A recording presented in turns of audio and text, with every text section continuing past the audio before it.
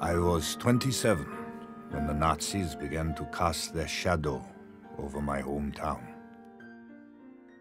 Alone and frightened, I picked up my sketchbook and left, leaving my childhood crumbling behind me. All I had was a sketchbook and a change of clothes. If I had not left when I did, I would have been trapped, held captive by the testaments that formed me. I wasn't sure where I was going and what would happen to me. I didn't know if I'd ever make it to safety. It was the longest journey of my life.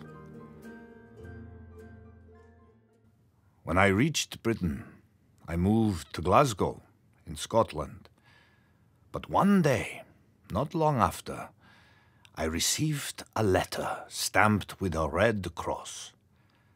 I knew what it meant. I didn't need to open it. My family, everyone was dead. My heart broken. I was very lonely.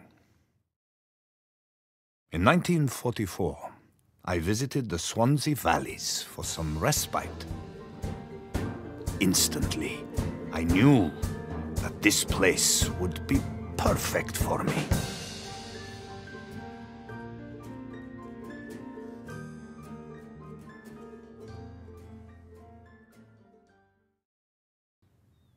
I got a room at the Penabont Arms. I loved exploring Ystradgynlais and the surrounding villages. It was such a beautiful place.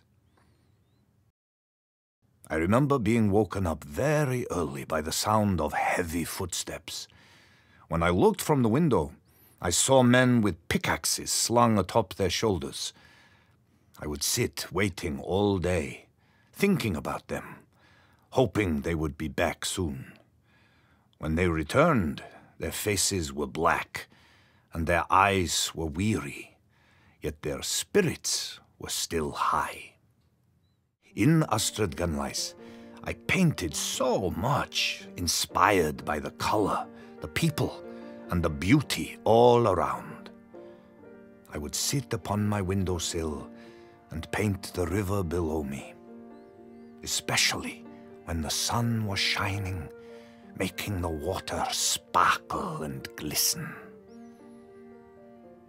I came for only 2 weeks, but this became 11 years.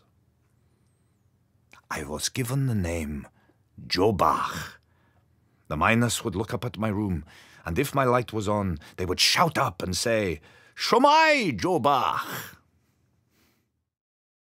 Now I am old, and I no longer live there.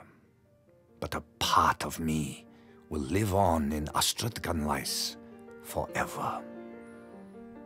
I hope that my art inspires the village, as the village did for me and my art. I hope one day that all people seeking refuge become free from violence and persecution. I hope that they find a place like this, a place forged by heavy industry, surrounded by heavenly scenery, and a community steeped in humor and good grace. To my friends, the people of Ystradgynlais, diolch yn fawr. I stayed for so long because I found all that I required. My Cynefin.